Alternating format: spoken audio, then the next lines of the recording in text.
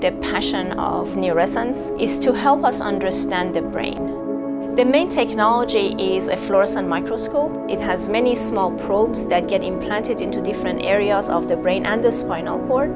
And then the user connects the rest of the fiber optic probes to these implanted connections. They can follow the activities of neurons in each implanted region as the subject, currently mice, move around.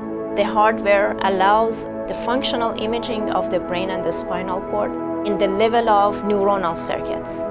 When you start the imaging session, what you will have is large circles, and in each of these circles there are smaller dots. They become brighter and they go dim. And those are individual neurons, so you literally see the activity of neurons as the mouse moves around. The scientific hypothesis is that these neurons encode the memory. As the mouse is going around and it is exploring the space, the memory of space is forming, and you see that in the activity of these particular types of neurons. The passion of all our team is to ensure that people who are having issues with brain diseases, they get access to proper treatment and diagnosis. Most accelerators and incubators focus on software. What I like the most about the Luminate program is that the people understand hardware, so they understand what we need in terms of product development.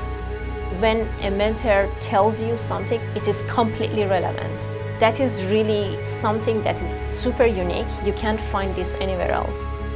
Our initial customers are academic neuroscientists who just want to understand how the brain works. Our second market is the drug development market. With our device, you can see if your drug is actually going to the neurons it should be going to the type of neurons it should be going to, and if it is having the effect it should be having on these particular types of neurons. I really want us to find a solution to cure brain diseases. The effect will be so huge on so many people.